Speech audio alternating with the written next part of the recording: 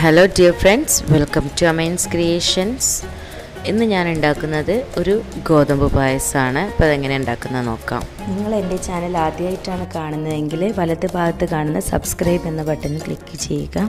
അപ്പോൾ അതിൻ്റെ അടുത്ത് കാണുന്ന കുഞ്ഞ് ബെല്ലൈക്കൺ കൂടെ പ്രസ് ചെയ്താൽ അതിൽ ഓൾ എന്നടിച്ചാൽ ഞാനിടുന്ന വീഡിയോസിന് നോട്ടിഫിക്കേഷൻ ലഭിക്കുന്നതാണ്. നുറുക്ക് ഗോതമ്പ് ഉപയോഗിച്ചിട്ട് പായസം എല്ലാവരും ഉണ്ടാക്കാറുണ്ട്. ഞാൻ ഉണ്ടാക്കുന്നത് ഈ ഒരു ഗോതമ്പ് വെച്ചിട്ടാണ്. ഇത് തൊലിയില്ലാത്ത ഗോതമ്പാണ്. ഇതുപോലെ തന്നെ പാക്കറ്റിൽ വാങ്ങാൻ കിട്ടുന്നതാണ്. ഈ ഒരു ഗോതമ്പ് വെച്ചിട്ട് പായസം എങ്ങനെ ഉണ്ടാക്കുന്നത് നോക്കാം. ഞാൻ അതിനായിട്ട് 2 കപ്പ് ഗോതമ്പാണ് എടുത്തത്. ഇത് നല്ലതുപോലെ കഴുകി വൃത്തിയാക്കിയ ശേഷം കുക്കറിലിട്ടിട്ട് അതിൻ്റെ മുകളിൽ വെള്ളം നിൽക്കുന്ന രീതിയിൽ വെള്ളം ഒഴിച്ച ശേഷം നല്ല തീയിലിട്ടിട്ട് ഒരു 6 വിസിൽ വരുന്നത് വരെ വെയിറ്റ് ചെയ്യാം. അതിനുശേഷം ചെറിയ തീയിലിട്ടിട്ട് ഒരു 4 വിസിൽ വരുന്നത് വരെ വേവിച്ചെടുത്തതിന് ശേഷം അതിലെ എയറെല്ലാം പോയി കഴിഞ്ഞിട്ട് നമുക്ക് ഇത് എങ്ങനെയാണ് ഉണ്ടാക്കുന്നതെന്ന് നോക്കാം.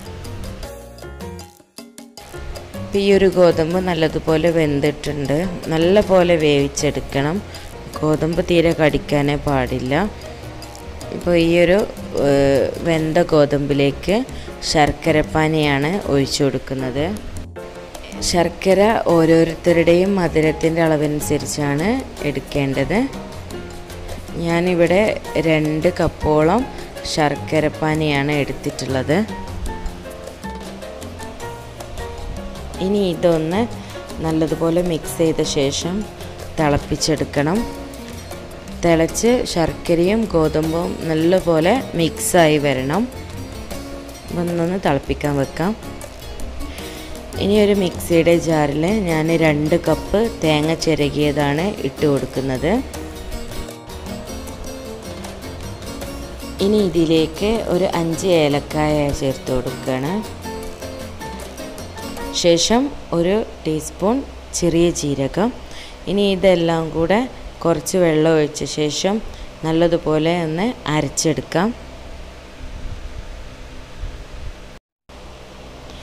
ഇപ്പോൾ ശർക്കരയും ഗോതമ്പും നല്ലതുപോലെ തിളച്ച് വരുന്നുണ്ട്. ഇതിലേക്ക് നമ്മൾ അരച്ച് വെച്ചിരിക്കുന്ന തേങ്ങയുടെ മിക്സ് അതുപോലെ തന്നെ ഒഴിച്ചു കൊടുക്കാം. ഇനി നല്ലതുപോലെ ഇളക്കിയെടുക്കാം.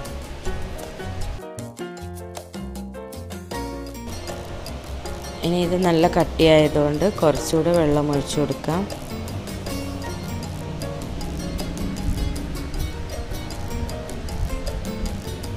നല്ലപോലെ തിളപ്പിച്ചെടുക്കാം.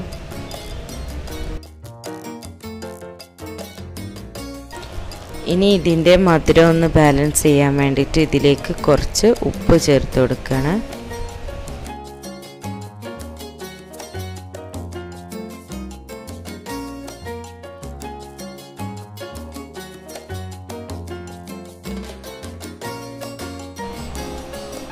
ഇനി ഒരു പാത്രത്തിൽ 2 ടേബിൾ സ്പൂൺ അരിപ്പൊടി എടുത്തിട്ടുണ്ട്.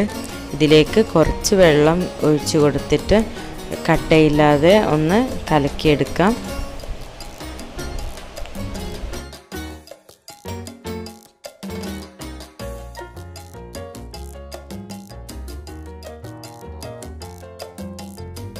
ഇനി അരിപ്പൊടിയും വെള്ളവും ചേർത്ത മിക്സ് ഇതിലേക്ക് കുറേശ്ശെയായിട്ട് ഒഴിച്ചു കൊടുത്ത് നന്നായിട്ട് ഇളക്കിയെടുക്കാം.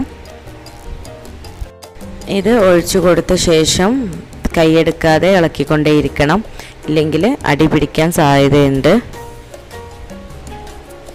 നല്ലതുപോലെ പായസത്തിന് ഒരു തിക്നെസ് വരാനാണ് ഈ ഒരു അരിപ്പൊടി ഇതിലേക്ക് ചേർക്കുന്നത്.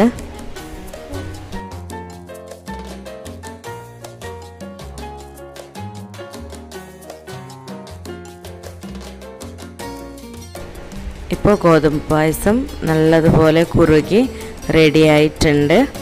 ഇനി ഇത് മാറ്റി വെക്കാം. ശേഷം ഇത് തൂമ്പിച്ചെടുക്കണം.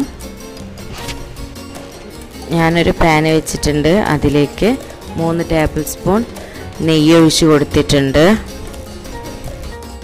നെയ്യ് നന്നായിട്ട് ചൂടായി വരുമ്പോൾ ചെറുതായിട്ട് അരിഞ്ഞു വെച്ചിരിക്കുന്ന ചെറിയ ഉള്ളിയാണ് ഇതിലേക്ക് ചേർത്ത് കൊടുക്കുന്നത്.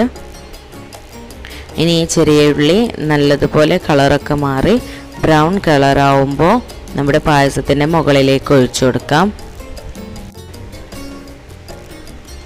ഇപ്പോൾ ഗോതമ്പ് പായസം റെഡി ആയിട്ടുണ്ട്. എല്ലാവരും ട്രൈ ചെയ്ത് നോക്കുക, തീർച്ചയായിട്ടും ഇഷ്ടപ്പെടും. നല്ല ടേസ്റ്റുള്ള ഒരു പായസമാണ് ഇത്. വീഡിയോ ഇഷ്ടമായെങ്കിൽ ലൈക്ക് ചെയ്യാൻ മറക്കരുത്. അതുപോലെ സബ്സ്ക്രൈബ് ചെയ്യാത്തവരാണെന്നെങ്കിൽ സബ്സ്ക്രൈബ് ചെയ്യുന്ന സപ്പോർട്ട് ചെയ്യുക.